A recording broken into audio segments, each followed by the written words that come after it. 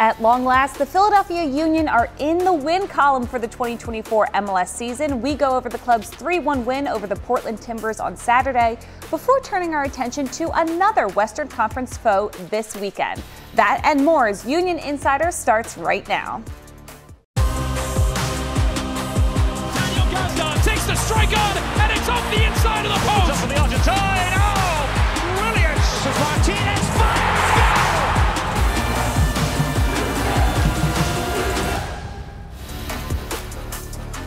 Hey everyone, welcome back to another edition of Union Insider presented by Independence Blue Cross. I'm Marisa. I'm with Sebastian Latou and Sheanon Williams as always. This week is pretty exciting because we get to talk about a win. And after starting the season with 3 draws, the Union had a pretty daunting task ahead of them this weekend.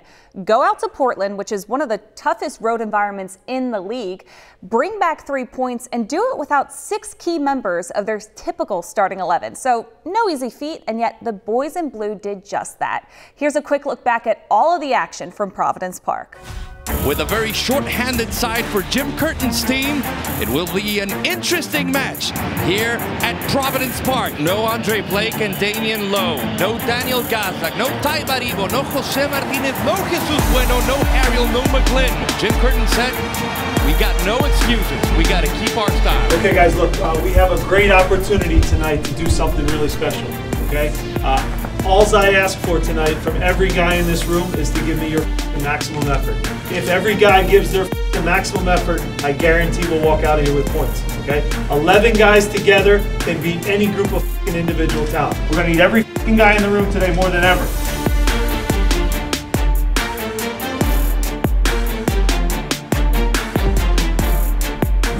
Great atmosphere, all right? But there's no better feeling than making this crowd go quiet, all right? We got to trust in each other. This is a great opportunity for a lot of us. Let's go with pride. Let's stay compact defensively. We keep a shutout. That's the most important thing. We keep fighting for each other, and we're going to get our chances. Let's go steal some points. Get a win! Here's Jonathan setting up the play, and it was a close one by Evander. First chance of the match. Still Santi. Evander inside the box, and a nice save by Oliver Semler. Anthony on the right side, looking for the cross, slight deflection. Rodriguez with the ball, he strikes. Another chance, could have been the first one. Wagner inside the box, the header, and it's in! Goal!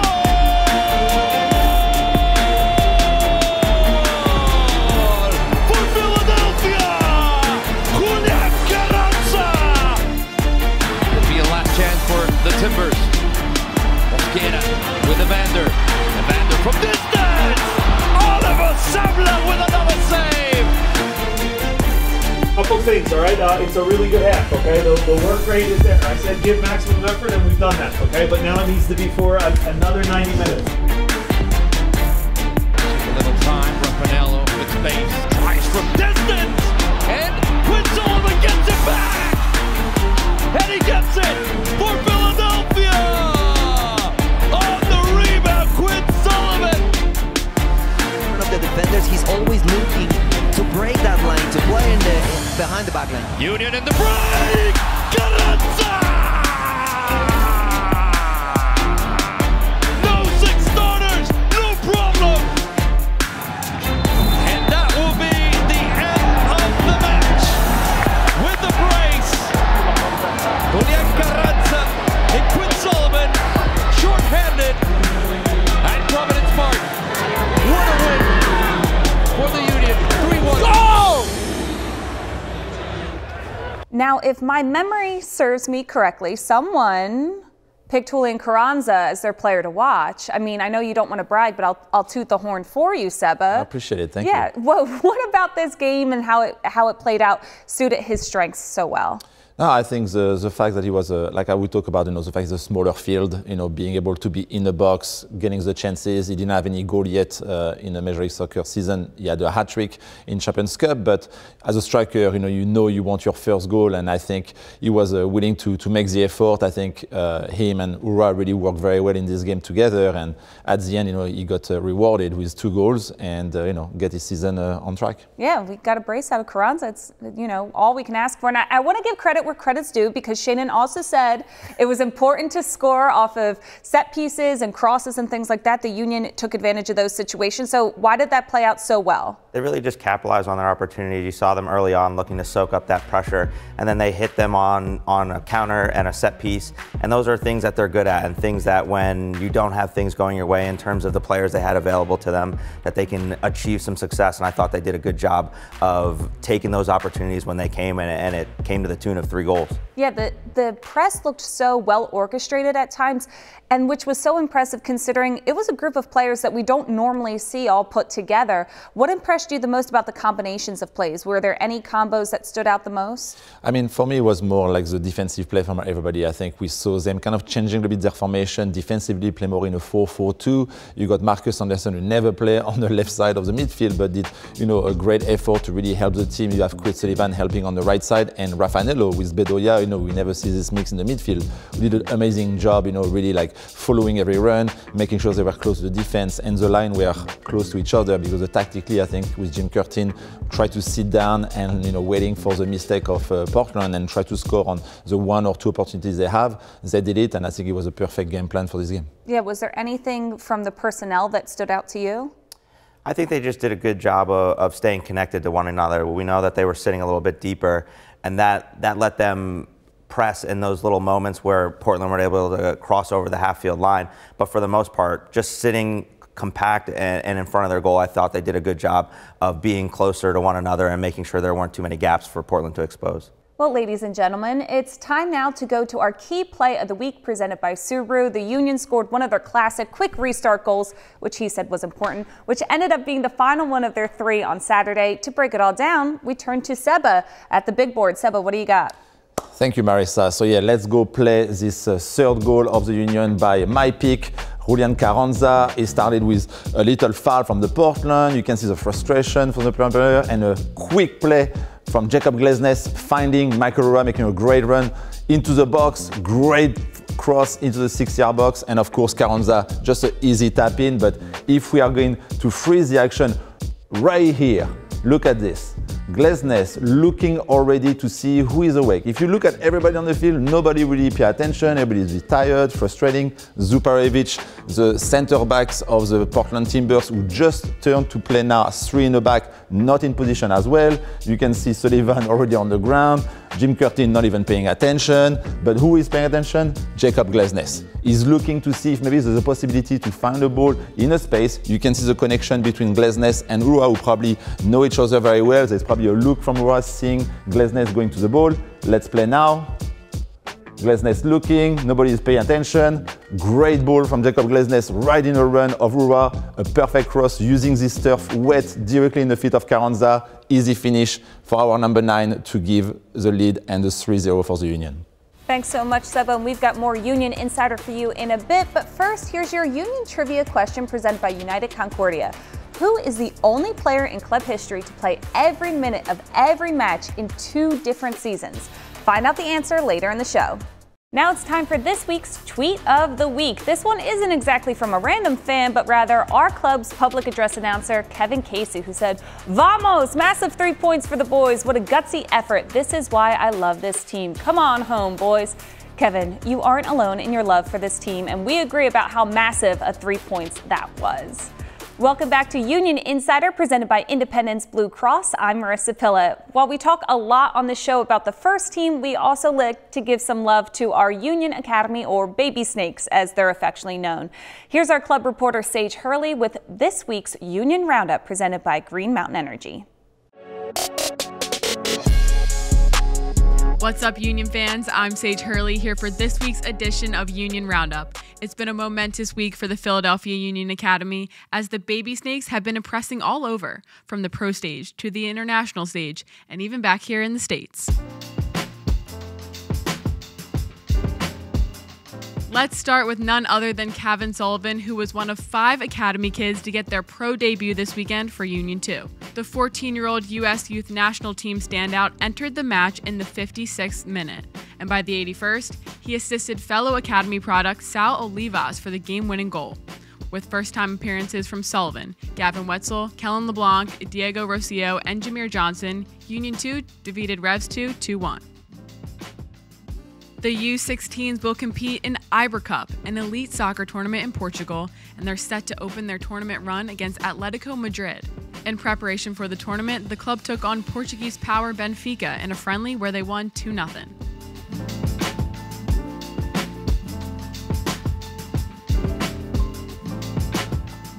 Back in the States, the U17s are prepping for a prestigious tournament of their own as Generation Adidas Cup is on the horizon. This year's tournament will have the most global field of the competition's history, and every MLS academy will be present at the showcase, with a total of 80 different clubs being represented between all the age brackets.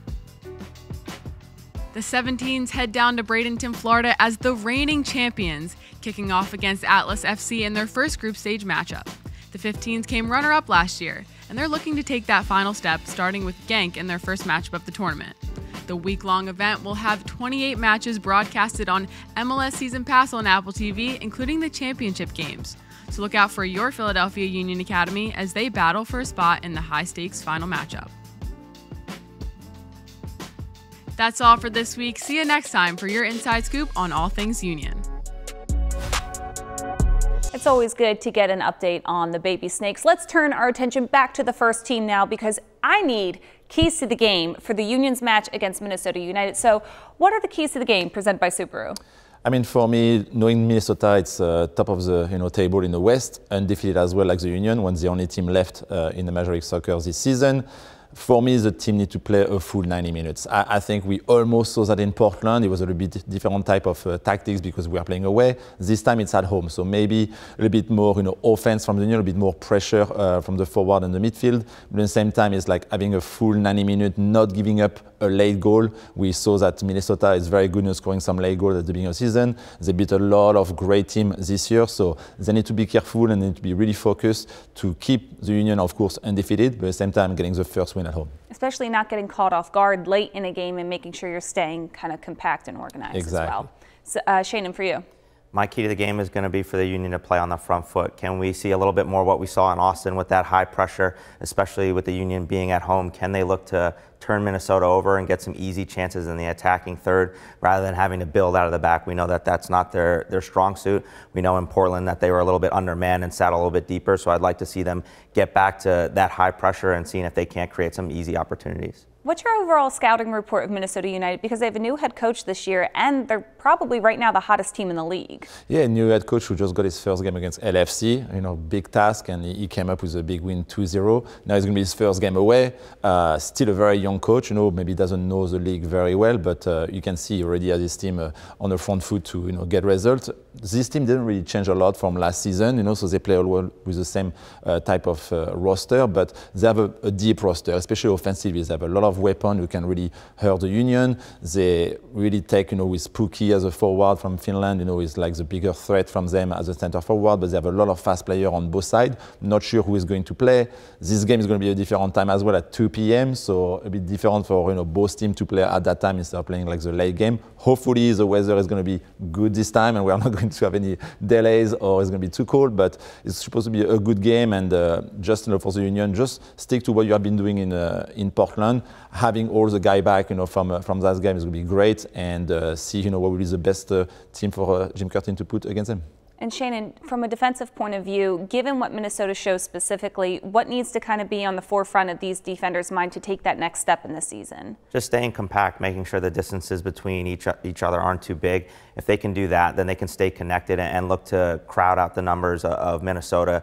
We know how potent they've been in the attack this season, led by Pukki, so they're going to have to do a good job of similar to what they did in Portland, not giving up too much space, not only in the midfield but in the attacking third, and seeing if they can't break this team down a little bit, and again, leading to that high press. If they can high press them and not let the ball into those front three, I think they can do a good job of looking to get some easy goals. We're coming up on a break for now, but when Union Insider returns, we'll tell you the player the Union need to lock up in order to have a chance at 3 points at home this weekend. Union Insider returns after this. Time now for our Chick-fil-A Nugget of the Week. Julian Carranza scored his 6th multi-goal game with the Union with a brace on Saturday night, tying Daniel Gazdag and Sebastian Latou for the most in club history. Welcome back to Union Insider, presented by Independence Blue Cross. We haven't really highlighted an opposing threat in a couple episodes, but boy, are we going to need to this week as we head into a player profile presented by Subaru. The player we're highlighting this week, that would be Minnesota's only designated player, 33-year-old Teemu Pukki. The Finnish international is in his first full season with the Loons after 5 seasons with Norwich City. He scored 10 goals in 14 appearances after coming over as a free transfer last season for Minnesota. He's also Finland's all-time leading goal scorer with 39 goals. So Pukki came over to MLS and has just torn it up, and he's off to a good start already this season. Why is he able to hit the ground running so well?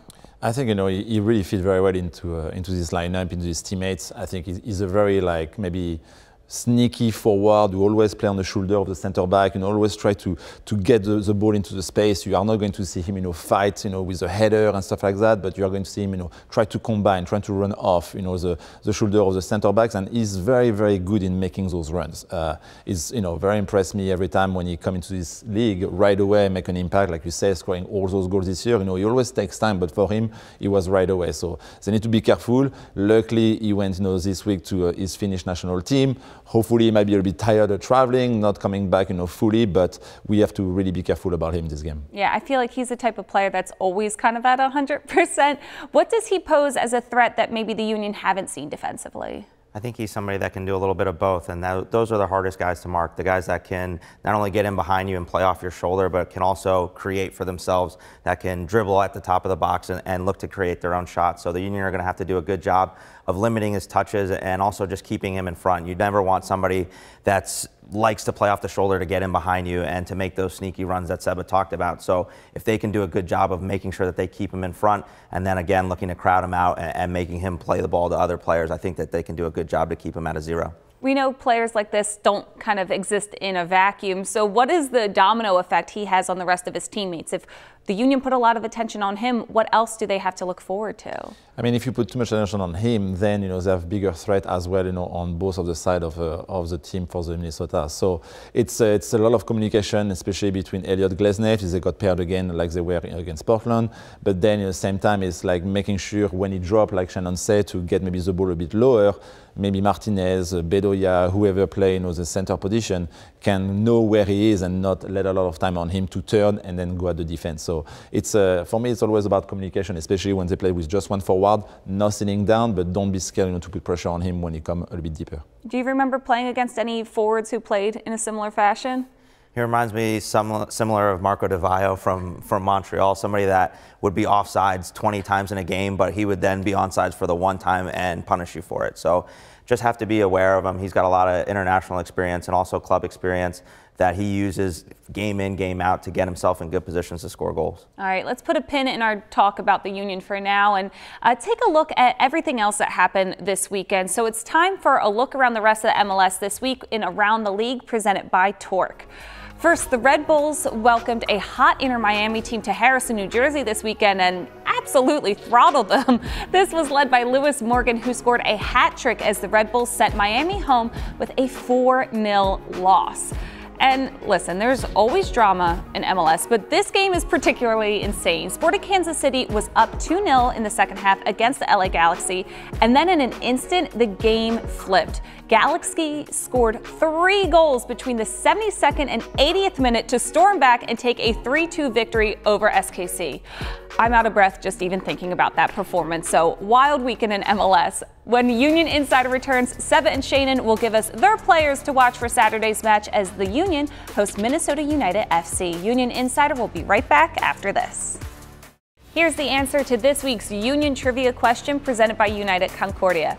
Jacob Glesnes is the only player in Union history to have multiple seasons playing every minute of every match, doing so in both 2021 and 2022. He's the Iron Man for a reason.